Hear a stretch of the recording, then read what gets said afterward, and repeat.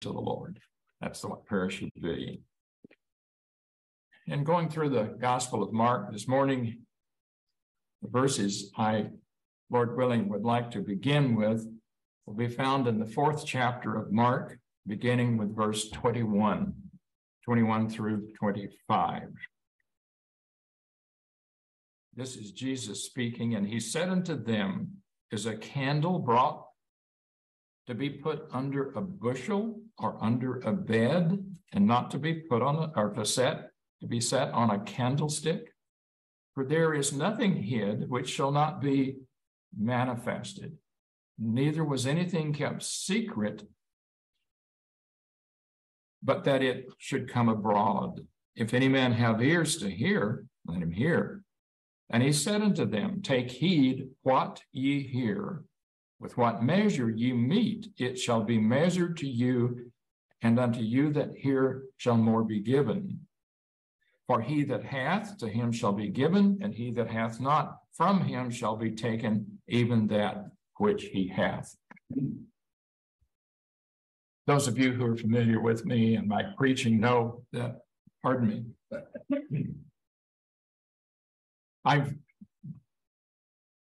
this Sunday, today, will conclude 67 years that I've been trying to do this. Next Sunday will be the beginning of year number 68. You would think that an old geezer who's been at it that long would have it all worked out. And I am thankful to the Lord that on a, it seems like lately, regular basis, I use the term, I grew up in the country, so I use a lot of countryisms. And it's a hyperbole, but it gets the point across. You get that shocking revelation that you just didn't expect, and I call it a 2x4 to the side of the head. You've heard that, haven't you? Well, the Lord gives me 2x4s, and every time he does, he makes me like it. I got a 2x4, and it started with this lesson. In the Sermon on the Mount, in Matthew chapter 5, if you want, keep your place, and we'll take a look there. In verse 13, Jesus compared the disciples. The Sermon on the Mount is addressed to disciples. Look at the first 2 verses of the chapter. To the salt of the earth. And then beginning in verse 14, he said, ye are the light of the world. A city that is set on a hill cannot be hid. Neither do men light a candle and put it under a bushel, but on a candlestick, and it giveth light unto all that are in the house. Let your light so shine before men that they may see your good works and glorify your Father which is in heaven. A light on a hill. And Jesus, in the very next expression, added the comparison, a city set on a hill that cannot be hid is not the same as a candle in a house. They're both light. That's what they hold in common, but they're not the same. Jesus really introduced 2 lights, not one, in this lesson. In Mark's account, he focuses all of his thoughts on the light, the candle, and the house. Candles in the first century that would have been actually used in this time were actually probably a small, maybe clay container. It would contain likely olive oil with a floating wick, and they didn't have, pull the trigger igniters or strike a match to light them. It was not easy to light the candle. So once you lit it, you wanted to protect it and keep it burning. And it was important to do that. What do you mean, put it under the bed? In all likelihood, people then slept either on a mattress on the bed or on a very low-lying bed. A candle under that bed, if it isn't snuffed out and makes a mess, is a fire danger, a big fire danger. people typically in eating meals, the table would be probably about that far, that elevated off the floor. There would be cushions, beds around the table, usually circular or oval, and you would lie on your side, face toward the table, and you would reach in to get your food and eat lying around the table. The equivalent, if that's the bed Jesus referred to, would for us be, do you light a candle and put it on the table, or put a candle under the table? What good does it do under the table? We had a wonderful candlelit dinner with the candle under the table. It doesn't register, does it? Proper use of the candle lights up the house and everything inside it. A light on a hill, a light that is visible for miles and miles away, is not the same as the candle in the house. How do we get from A to B? That's a very interesting challenge. I find it fascinating that often in Scripture, house refers in biblical symbolism to your emotional, spiritual, moral, personal life and outlook on life. The house where you live is your thinking, your emotions, your feelings, how you make decisions, and what you decide. And when Jesus closed the Sermon on the Mount, he talked about two different houses. The person who hears his sayings and does them is like the man who builds his house on a rock. The storm comes, the winds blow. That's a solid house because it was built on a solid foundation. Hearing and doing, that's building your house, you see. And if you hear but don't do, he said, that's building your house on sand. Same storms, same winds, but that house doesn't stand. In 1 Corinthians, I believe, chapter 3, Paul says that he has built as a wise master builder, and every man's works, building your house, shall be tried as by fire. The test of fire to the building materials you use to build your house. If you choose, all this change in weather has my throat a little acting up. I apologize. If you choose flammable materials to build your house, and that house gets tested by fire, you're in trouble. And he describes it, haywood stubble. How's that going to fare when the fire comes? Not good. But if you build gold or silver or precious stones, the fire's not going to hurt that. It's going to be preserved. Paul makes a fascinating point at the conclusion of that lesson. The house that is burned is going to destroy things that were important to the person who lived there. I've known of people, pardon me, whose houses were burned. They lose so many precious things, whole photo albums of their life history that they have, mementos that are very valuable to their emotions. It's a life-changing tragedy. And so Paul says, this house is going to be burned, but he makes a fascinating observation. The house is burned up, but the man who built the house and lives in the house is saved. This is not a going to heaven when you die passage. It's a how you live here and now passage. Your house gets burned up, but you're saved. You're saved, yet so as by fire. What does that mean? You had a great loss because you were building with the wrong materials. The description of a life of a believer who hears and doesn't build his life on the words and teachings of Jesus. So when Jesus talks about the light, he takes us the next step into this house. You're building your house. You're living in your house. Do you live with the light on or the light hidden? Tom Constable, in the Sermon on the Mount text, made a very practical observation. Salt, as a natural substance, prevents decay. I lived and grew up on a farm, a small farm, where people tried to sustain themselves in every way possible. We would graze and fatten and kill and dress our own beef and our own pigs, pork.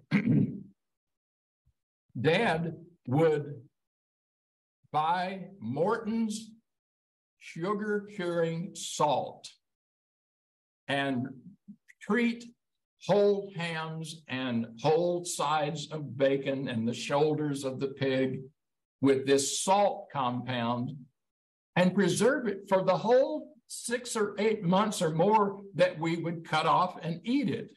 Salt preserves, it prevents decay. In the process, it is largely invisible.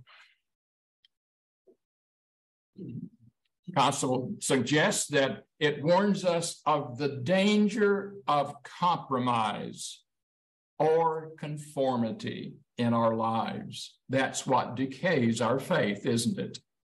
And then he identified light by its very design.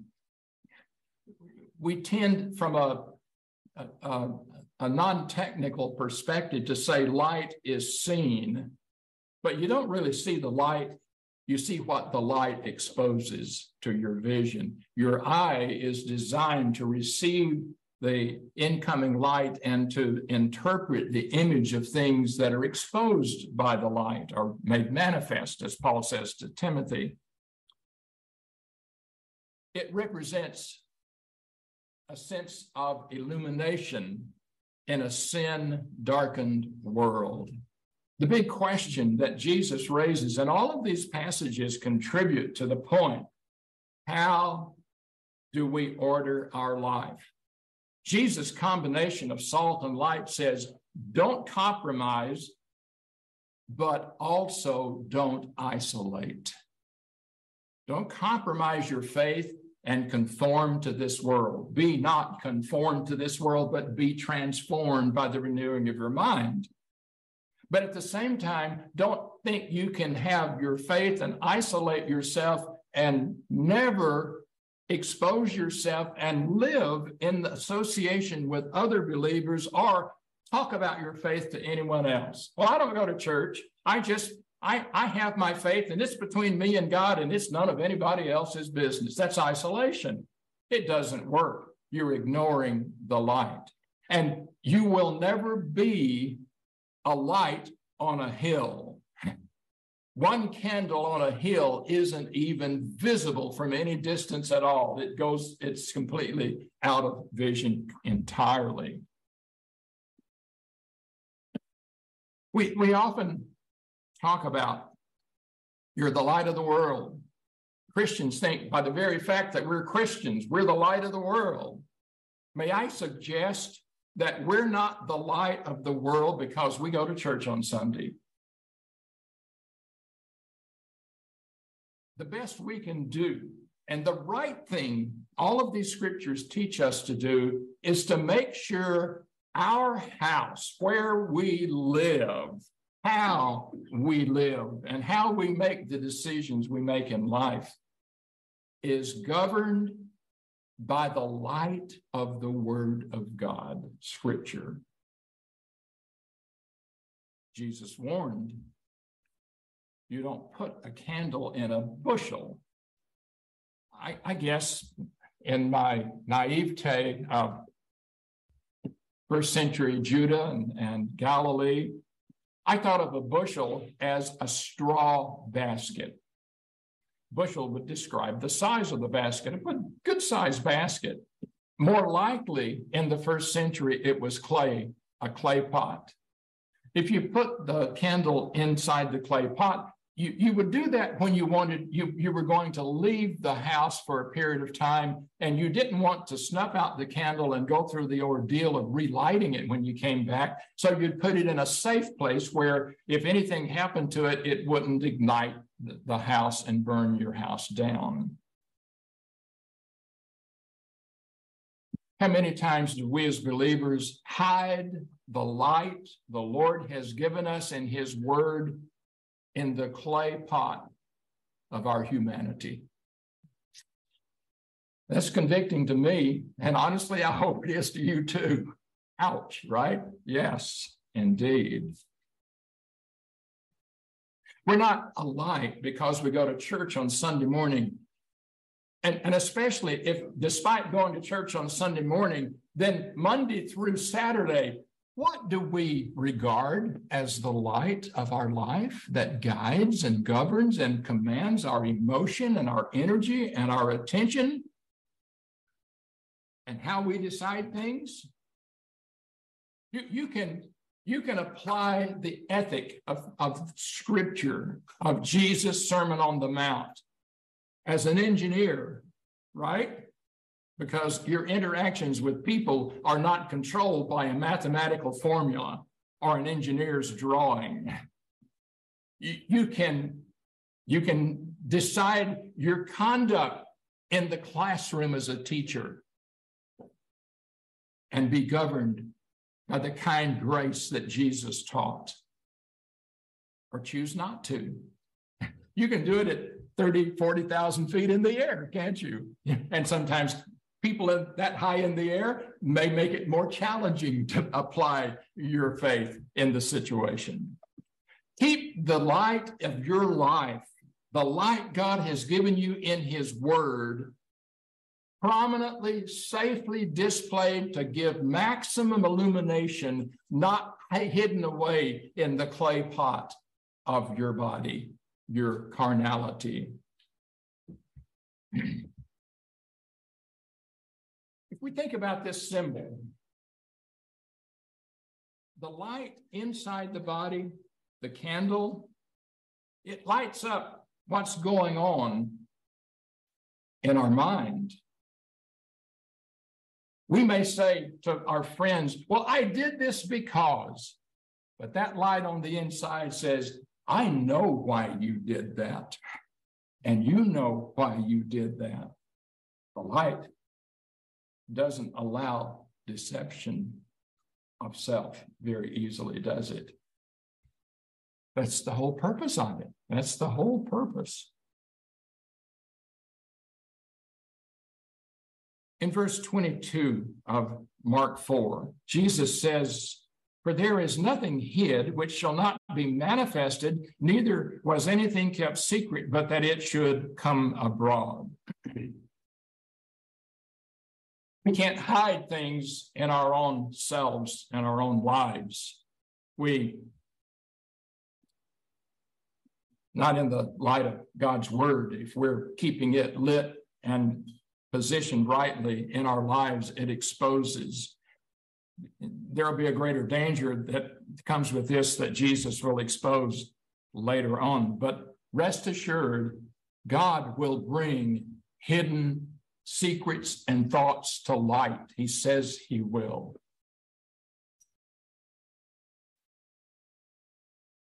Verse 24, take heed what ye hear. With what measure ye meet, it shall be measured to you, and unto you that hear shall more be given. It's interesting. What we hear goes where when we hear it? Straight to the mind.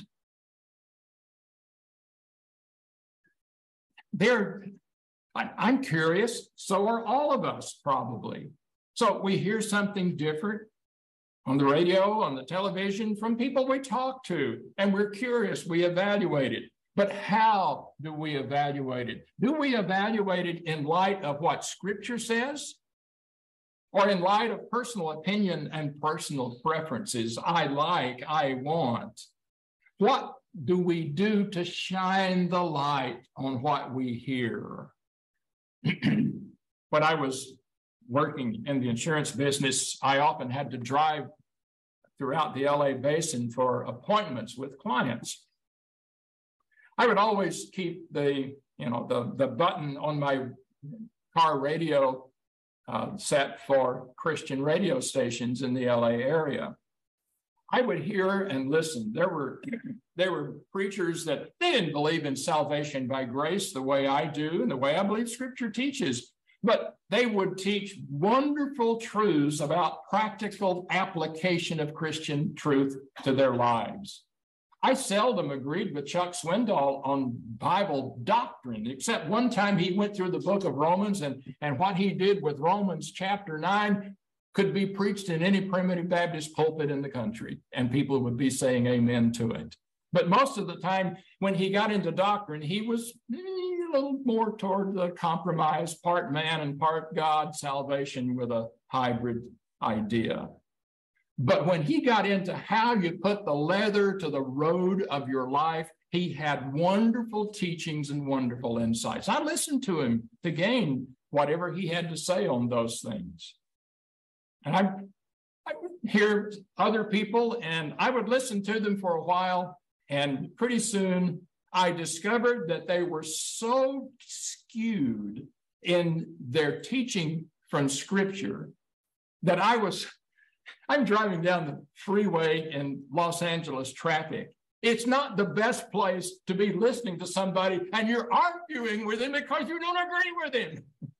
You better keep your focus on the car and you're driving. So I would simply tune into something else when he came on after I discovered him. Take heed what you hear. Once you understand some things are contrary to Scripture, there is no good Bible reason to keep letting that stuff go into your mind. Stop listening to it. Now, there's a little twist.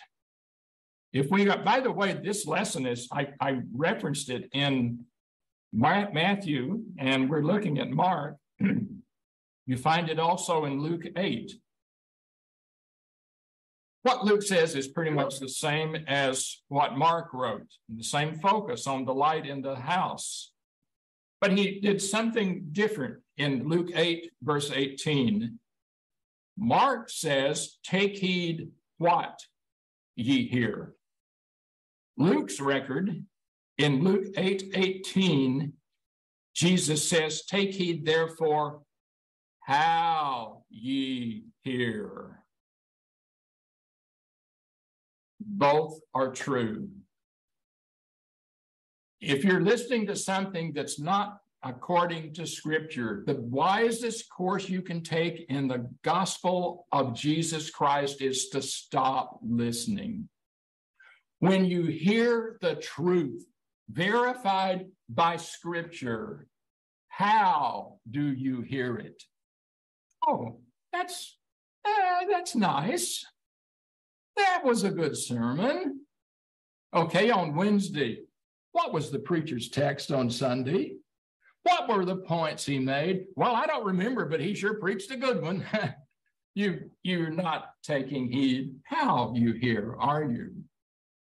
I greatly favor, and frankly, when I'm listening to preaching, I keep a notebook with my Bible, so I make notes to remind me and to study later. Don't take notes if you never go back and look at them. But if you go back and use those notes to study and to dig deeper into Scripture, then take those notes. Don't mind writing in the margin of your Bible and underscoring words to remind you to heed how you hear. Hear as a conscientious believer who wants to practice what you hear. Take it to heart. Don't trivialize it. That's what Jesus says. Well, what is this light? Not really a great doubt about it. In Psalms 119, there are significantly over 100 verses in the 119th Psalm. Every verse contains one or more words that relate to Scripture, to the Word of God, in one way or statutes of God, the law of God, the Word of God. Psalm 119, 105, thy word is a light unto my path and a lamp unto my feet. It shines on my feet. So if I'm walking down the path and there's a rock, I see it instead of blindly stumbling and falling over it. I can avoid it because I'm walking by the light. It also is a light to my path that says, this is the way, walk this way. It means don't walk that way some other time. Walk this way. Proverbs 6:23, for the commandment is a lamp, and the law is light, and reproofs of instruction are the way of life.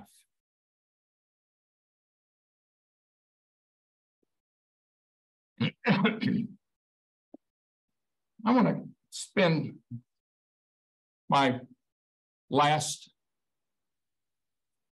segment from the 50th chapter of the book of Isaiah. Isaiah 50, verses 10 and 11. Isaiah is my favorite Old Testament prophet. Isaiah 50, verse 10. Who is among you that feareth the Lord, that obeyeth the voice of his servant, that walketh in darkness and hath no light? Does that seem like a contradiction? You study the Bible. You're here every Sunday. Do you ever, about Wednesday or Thursday, even though you're looking and spending time with your Bible on a daily basis, do you ever face something in the middle of the week that just baffles you no end and you can't figure out what to do and how to do it? Oh, yes. Oh, yeah. Me too. Yes. You're doing the right thing, but something comes along that hits you on the blind side. And it's like you're fearing God. You're obeying the voice of his word in scripture and the voice of what is preached to you. But you still realize on this occasion, you're more in darkness than in light. Have you been there? Yep, me too. What do we do? Give up? That's the human answer. Give up and walk away. No, that's not what Isaiah says. Let him trust in the name, the character, the person of, you made a point that Jesus is trustworthy and dependable in your prayer. Amen. That's what this means. You can, even when you feel completely enshrouded in darkness, despite trying every way you can to walk in the light, you can trust him. I love in Chronicles of Narnia, the guide's description of Aslan. He's safe, but he's not tame. Don't you dare think of God or Jesus as a pet on a leash to entertain you at your beck and call. He's too big for that. He's too good for that. He's not a pet, but he's safe. You can trust him.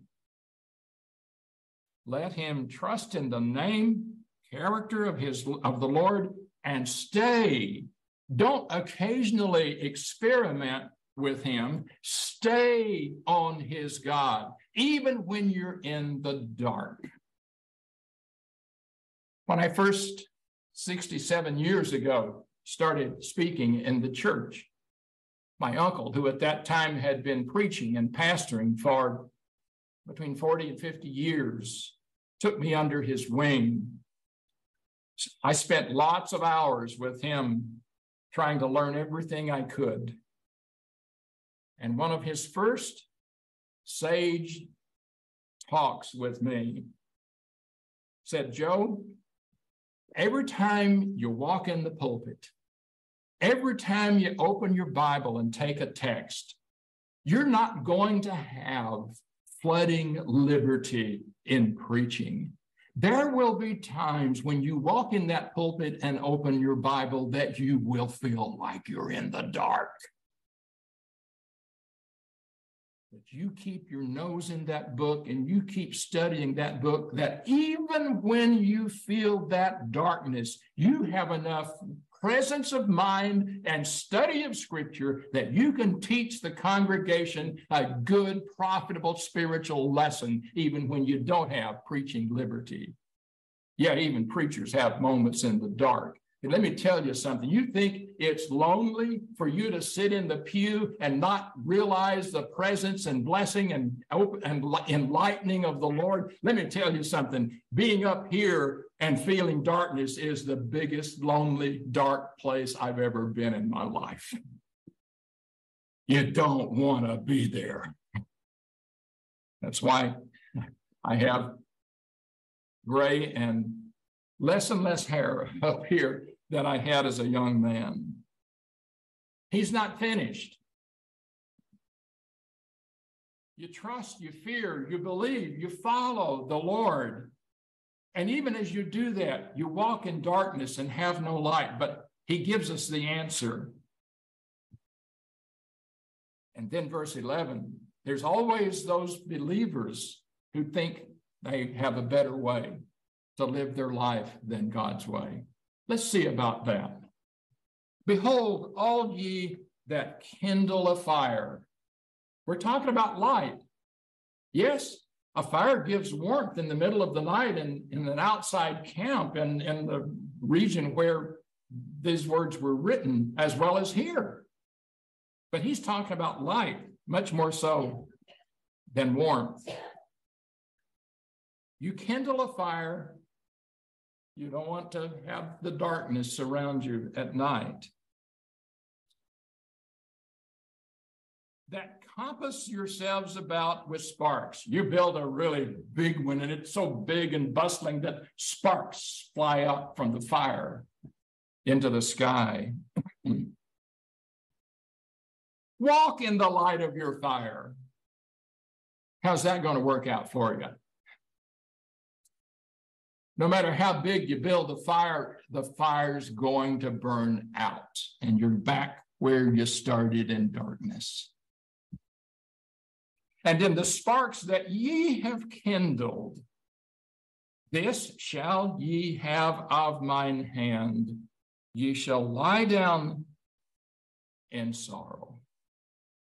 You can't get enough firewood to light up the darkness for the rest of your life. It won't last. It will burn out. I remember hearing a wise old Texas preacher, Jared, I'm sure you've heard the name, Elder O. Strickland from Graham, Texas. I called him a country lawyer preacher. He was a Bible student par excellence. He literally could quote whole chapters of the Bible and not miss a word. And he could preach what they taught. When he was preaching, one of the first times I heard him on that passage in 1 Corinthians 3, where you're going to have fire in your life, you're going to have heat, you're going to have pressure, you're going to have those pressure cooker moments under the fire. In that gravelly country tone, he made a wise observation. Every believer needs a burnout once in a while. You and I are too accustomed to adding hay and wood and stubble, stuff to our life that doesn't stand the test of Scripture, the test of what Jesus taught in the Sermon on the Mount, his example, as well as his teaching.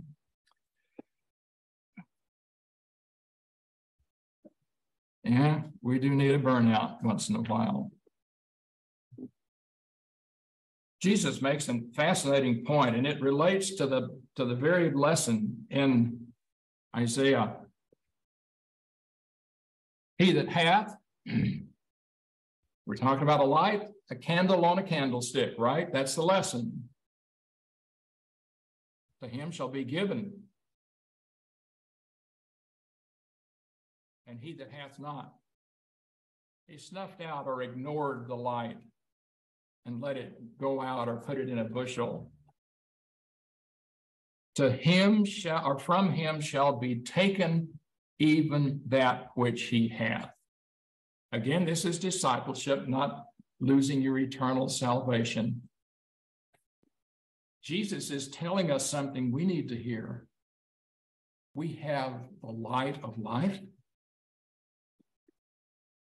We have an amazing light. Remember what David wrote: thy word is a lamp unto my a light, or lamp unto my path, and a light unto my feet. This is the light we need in our decisions, in our belief about God, in our belief about salvation. If you haven't experienced it, you came close by writing the simple reality of Acts chapter 10. You get people who say they believe this book, who ridicule the very thing you wrote about it, right from the Word. We need to not ridicule what this book says. It should be the one that governs our faith, beginning to end. That's light. And when we look at this book and make up our own mind in contradiction of its teachings, we have put our candle in a bushel, snuffed it out, and we're walking in the sparks of our own fire, which will not last.